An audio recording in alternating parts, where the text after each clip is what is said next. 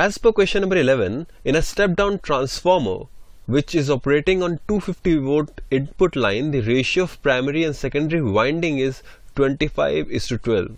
The output voltage in the secondary is. Dear students, in case of a transformer, E1 by E2 will be equal to N1 by N2.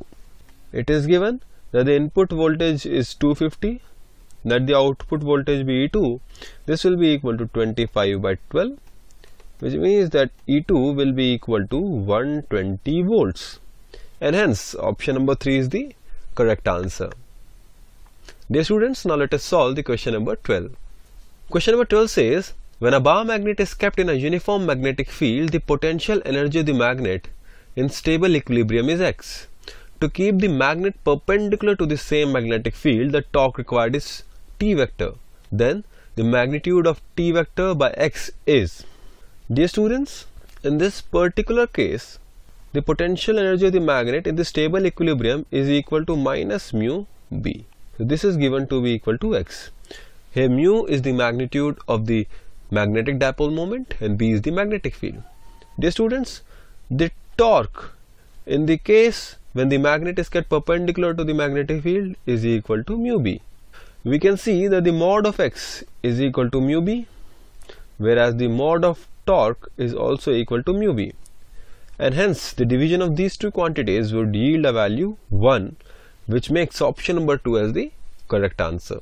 Now dear students, let us proceed and solve the next question, which is question number 13.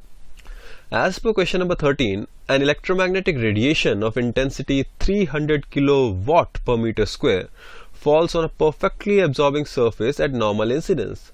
The average force exerted by the radiation on the surface is. Dear students, the average force due to electromagnetic wave can be written as I into A by C.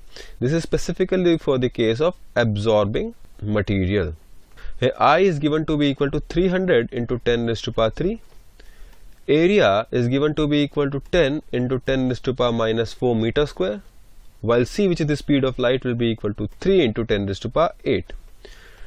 This is equal to 1 into 10 raised to power minus 6 Newton or 1 micronewton, and therefore option number 4 is the correct answer.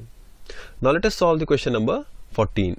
Question 14 says, a spherical object having radius 10 cm radiates 600 watt of power at 300 Kelvin.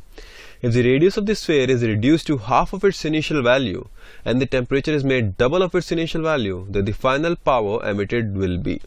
Dear students, from the Stephen's law, the emitted power is proportional to the surface area multiplied by the fourth power of the temperature, and hence the final power divided by initial power is equal to final area multiplied by the final temperature to the power 4 divided by the initial area multiplied by the initial temperature to the power 4.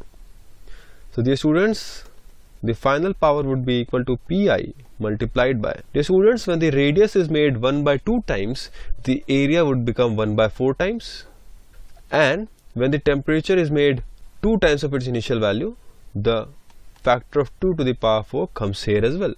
So this will be equal to 4 into Pi, which will be equal to 4 into 600, that will be 2400 watt, and therefore option number 1 is the correct answer. Now let us solve the question number 15.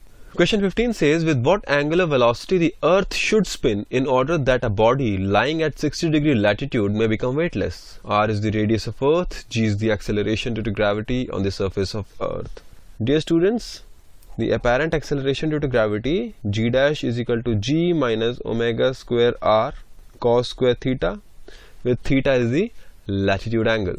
Dear students, here latitude is given to be 60 degrees, so therefore G dash will be equal to G minus omega square R cos square 60.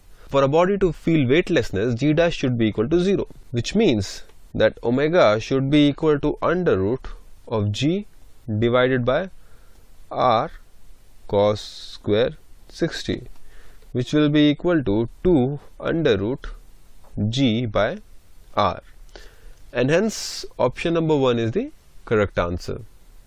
Now let us solve question number 16.